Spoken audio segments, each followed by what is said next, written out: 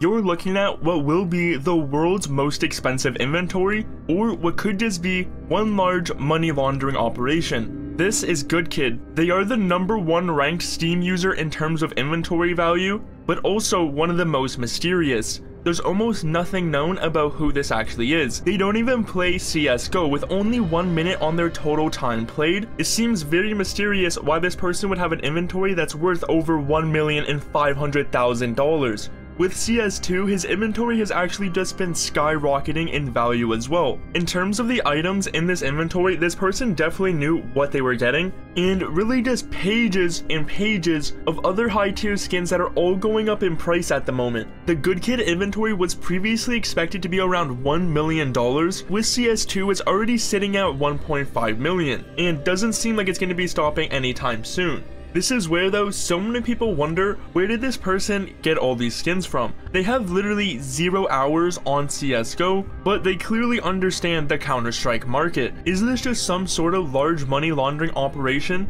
If that's really what's taking place here, why would they leave their inventory public? That is where it seems more likely that this could just be somebody's large-scale investment. Do you think this is just some criminal organization that is hiding money? Or is this just somebody who has decided to invest a crazy amount of money into the game? Someone with this status probably has no idea how much these items are rising now. This is the most expensive inventory going into CS2 and the mystery story behind it.